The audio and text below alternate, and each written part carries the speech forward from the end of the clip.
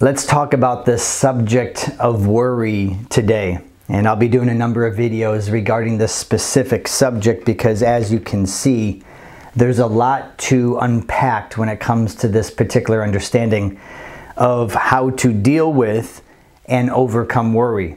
I do believe there is a place where you can become an individual who has overcome worry, and I'll explain why I believe that to be the case.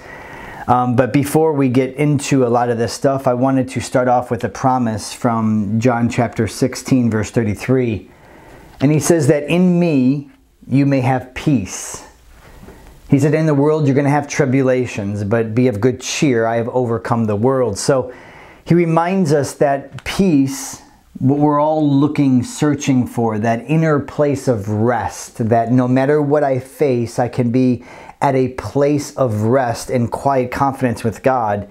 It is only when we remain in Him. That's where you find peace. Peace doesn't come from just changing the circumstances. It doesn't just come because life is the way that you hope and want it to be. It comes from Him and Him alone. He is the Prince of Peace, and He dwells on the inside of you. When it comes to this idea of worry, I want you to think of worry as a symptom. So we're not trying to stop worry. We're not trying to do away with worry. It's a symptom of something else.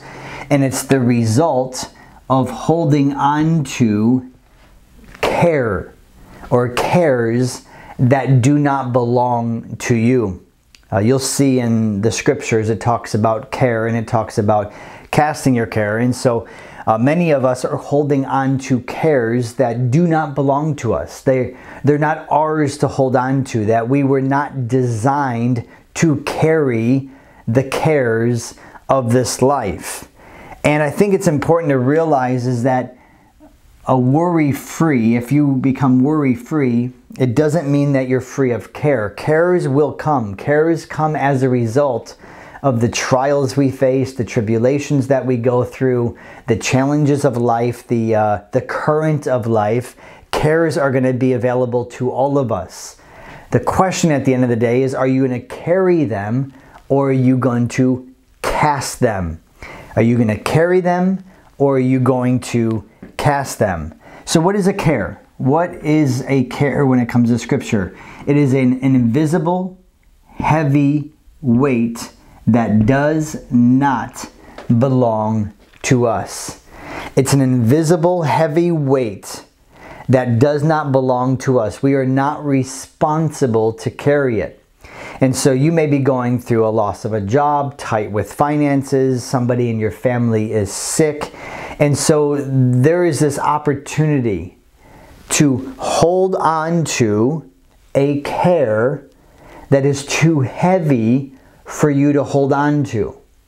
And oftentimes the reason why we do not cast our care and we carry our care is because we believe that worry means I care more about this situation than the person who's not worrying, or it's my normal response. Yes, it may be your normal, natural human response, but at the end of the day, it is destroying something inside of your life. Or you may actually just believe that it's an ineffective response, that worry is the best way that I handle. This is how I handle things.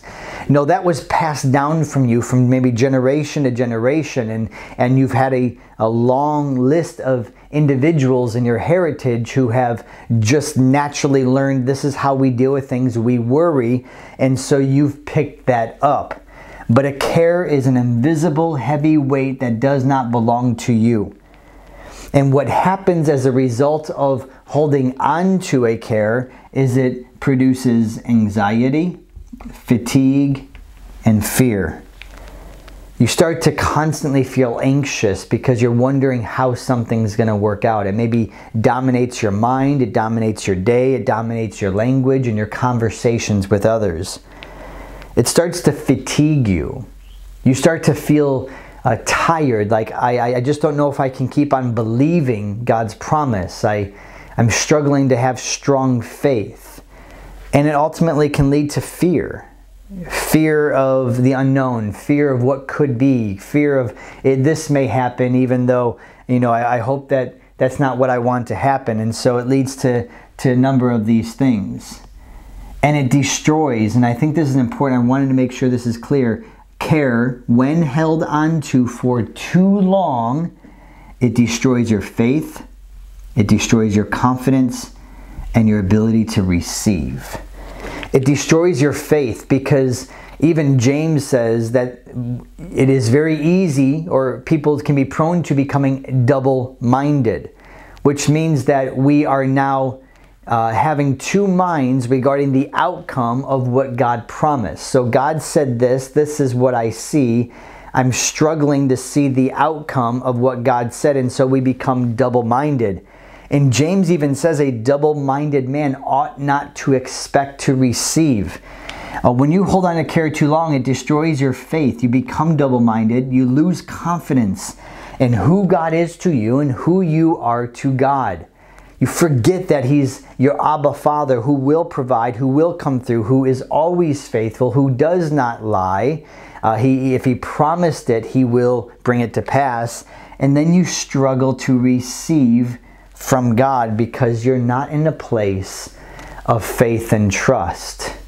You're in a place of doubt. And anytime we're in a place of doubting God's character or His promise because of what we see and what we're going through, we struggle to receive freely from God. So ultimately, care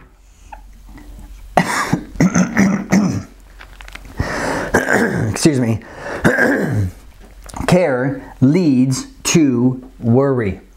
And this is the goal of the enemy. He wants worry to be readily prevalent inside of our life. Why? Because worry, the word worry actually means to strangle. It's a picture that comes from the word worry. And this is why Jesus said, don't worry about tomorrow, for tomorrow has its own troubles. And so He's constantly, don't worry about your life. Don't worry about what you'll eat, what you'll live, what you drink. Why? Because worry, the picture of it is it strangles, it grasps by the throat, and it kills and injures.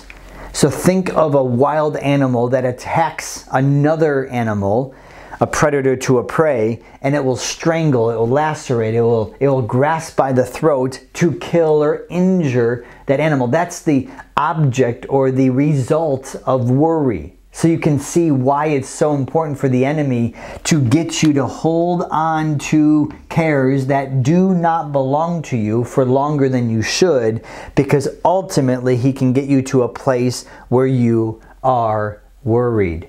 And he knows that when worry gets inside of your system, just like a virus gets in your computer, it starts to attack the programs in that computer. And worry does the very same thing. It comes to choke.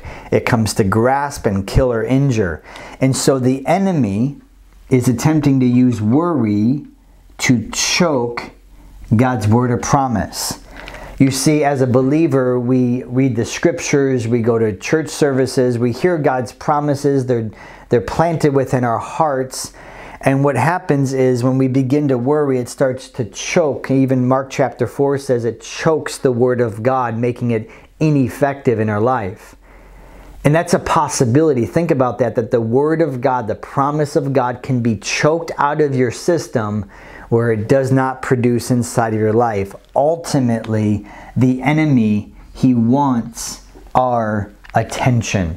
That's what he's after. If he can get our attention, on our circumstance, he can get us to hold cares that do not belong to us, ultimately for too long, leading to worry, which ultimately chokes God's word, God's promise, and God's presence inside of our life.